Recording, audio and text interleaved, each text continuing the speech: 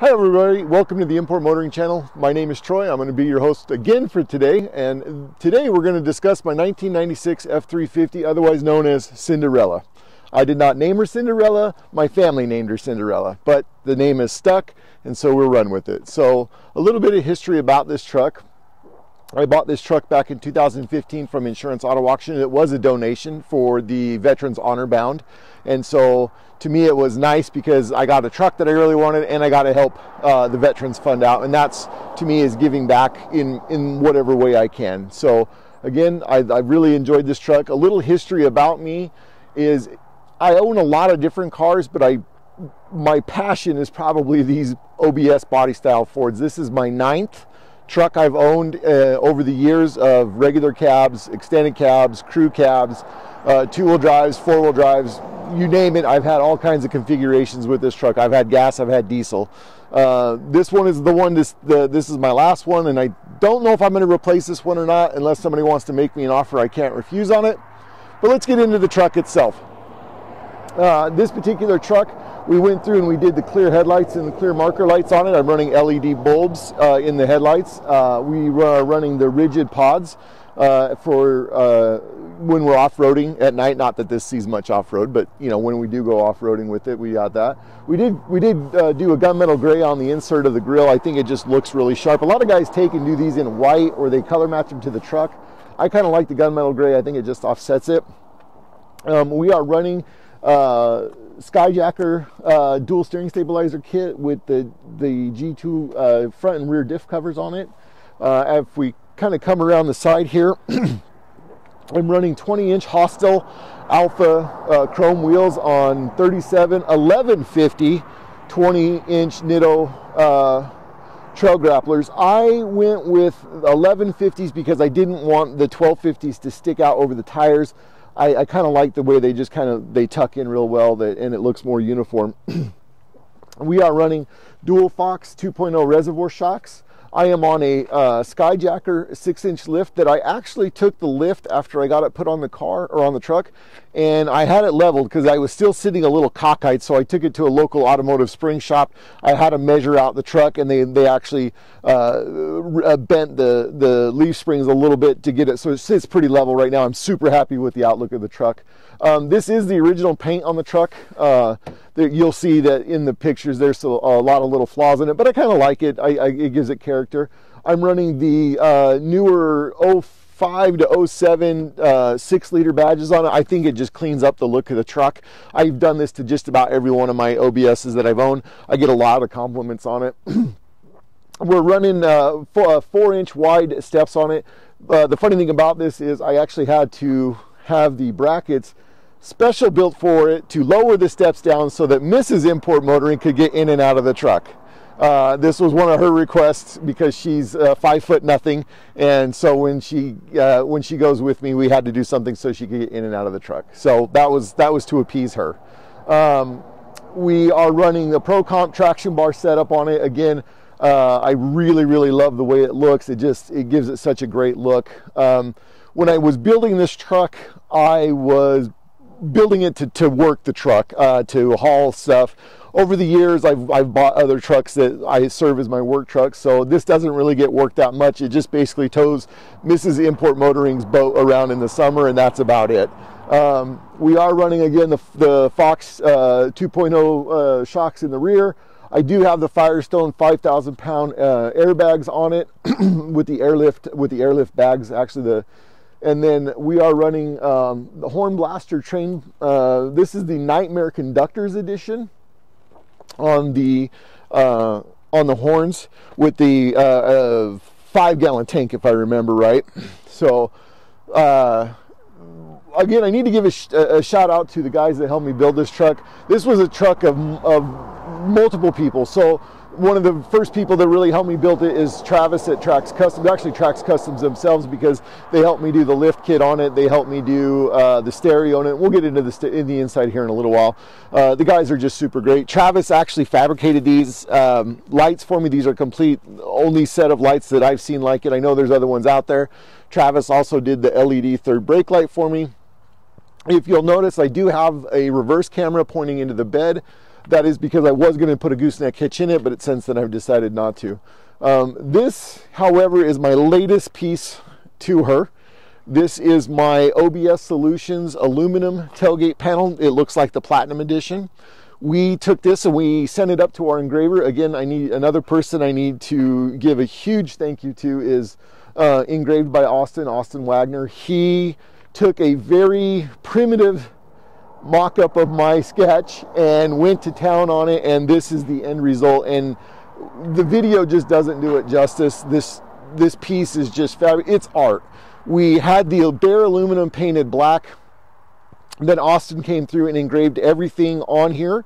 And then we had it clear coated afterwards. So obviously you can see it says college fund, and then down here where the Ford logo is, it says money well spent. Again, a huge thank you to Austin. Austin has actually engraved multiple pieces for me.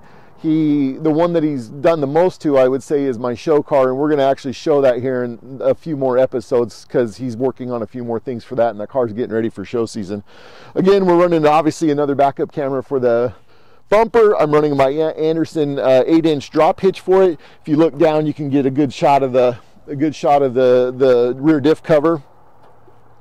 I am actually running a MBRP 4-inch exhaust on it, and again, you can just as we're walking around the truck, you'll be able to see some of the little flaws in that. But again, it gives it character in my mind.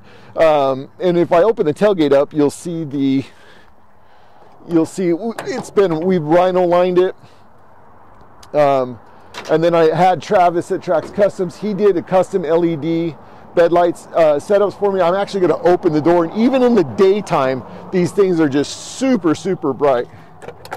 And so at night, it just lights up the northern sky. I really, really enjoy it. Another thing that we run on every one of our trucks is we run the DZ tailgate assists on. I have them on any of my pickups, even my half-ton Lightnings and my SRT 10s. We run the DZ. It just makes opening and closing the tailgate so much nicer, especially some of these trucks that have the really heavy tailgates. Again, if anybody is interested in having Austin do a piece for them, he's on all the social medias. You can see all of his work. You can see some of the work he's done to my car, my show car. You can see this. He did some work for another pickup that I have that Individual Creations is building for me. So if we just kind of keep walking around the side of the truck, again, one of the things I love about this truck is a lot of guys run out and get the big tow mirrors. I like the little mirrors because, again, I don't really work this truck, so I feel like I don't need the big towing mirrors on it. When I tow with it, I have the little tow covers that extend it out and stuff like that. Again, just overall, I love this truck. You know, I've got a few things done to the hood, and we'll get into the hood and the interior and things like that. Building this truck has been such a joy for me. It just really is. They're getting harder and harder to find. I mean, the crazy thing about this particular truck is when I got this truck, it had 319,000 miles. And I've got 323,000 miles on it now, and I've owned it for going on 7 years.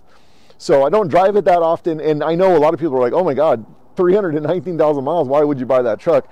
I bought the truck because when I got it, come to find out there had been some engine work, you know, like engine maintenance work done to it, and it had a brand new rebuilt transmission in it when I got it, which was a surprise to me because I didn't know that at the time. So I just felt to myself, hey, this is going to be a great truck. We should, you know, even with the miles on it, let's go ahead and build it. When I the truck had a contractor's rack on it that was actually welded to the bed. So we actually had to cut it off with a torch and then clean up the bed and everything like that and rhino line the bed. So, but yeah, this is the exterior of it. Again, I love the truck. We'll show you the interior and we'll show you the under the hood here shortly. I have big plans for this truck over the next year or so, and we'll just kind of go into that here pretty soon as well.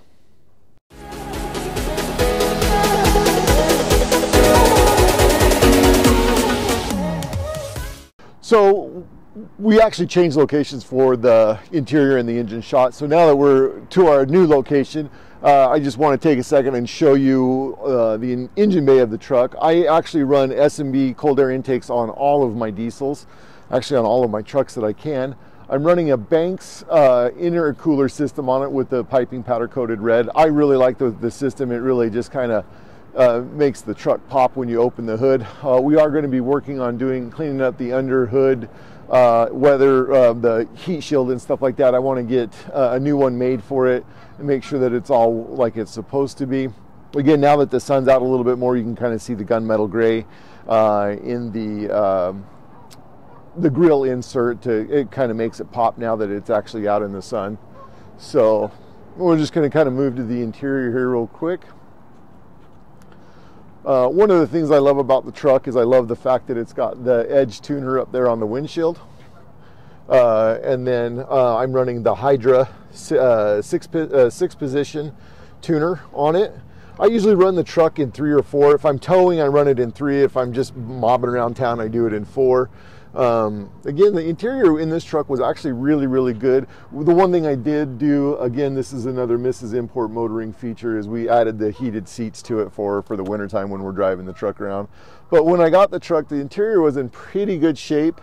On a side note, one of the funny things I did was I actually had a parts one of these laying around, and I took the back windows out of that one and I put them into this truck so that none of the glass was tinted. So when I took it to my windshield guy or my tint guy could tint all the windows the same so they weren't distorted. So, and another cool OBS feature that a lot of guys will probably see is the fact that I have the original cup holder for it. Those are super hard to come by. We actually took the ashtray out of the back of the center console and we turned it into a media charging station. And then of course we're running the AudioVox 10-inch drop down from the headrest or from the roof. And then I'm running 2 10s and all new mids and highs in it, all running off a 5-channel amp. We're actually getting ready to modify that a little bit. We're going to do a bed box in the truck because again, this truck, I don't work it anymore. I just use it for play, so we just want to keep it that way. So I actually will be selling all of the interior out of this truck later on this year because we are going to be doing the OBS Solutions 08 to 2012 seat upgrade. Another thing, a big shout out to OBS Solutions. We're running, along with the tailgate panel, we are running the sill plates and the scuff plates all the way around, powder coated gloss black. I absolutely love that company. Great company to work with. Can't wait to order their Super Duty seat kit upgrade and then just anything else I can get for the truck this year. Pioneer fold out double din. We're going to be using the OBS Interiors new dash pad to get me the ability to do the double din. I'm excited about doing that. I think that's one of the greatest things for this truck is the ability to run a double din in it versus a fold out single din. So a few more things. Again, I have big plans for this truck. I'm trying to take it to the No BS OBS show in August over in Portland that OBS Solution puts on. We are trying to have a few things done for the truck by then, so just stay tuned and we'll have more content for it. Thanks for watching, and again, this was my 1996 OBS F-350 pickup. If you liked what you saw, please hit the subscribe button. If you really liked what you saw, hit the like button.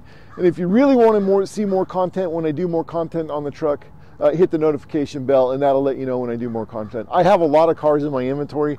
I absolutely love this one the most. If I had to pick a favorite, this would be my favorite one. And there's a reason why. And again, I really hope that you guys like the video. And again, until next time, we at Import Motoring drive our inner passion, and we always hope that you do as well. Thank you.